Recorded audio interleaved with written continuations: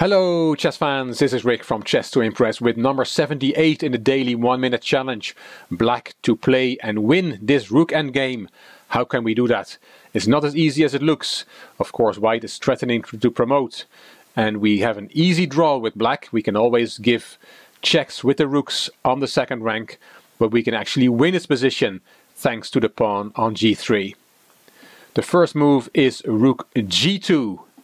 And not rook f2 check, because this only leads to a draw, but rook g2 wins.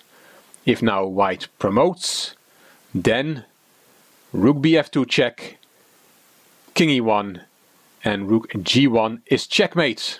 And if after rook g2 we do not promote, but we play our king, well, then we have checkmate on the spot with rook g1. Black wins, but this first move, rook c2 to g2, is crucial. It's the only winning move. Hope you found this. See you tomorrow.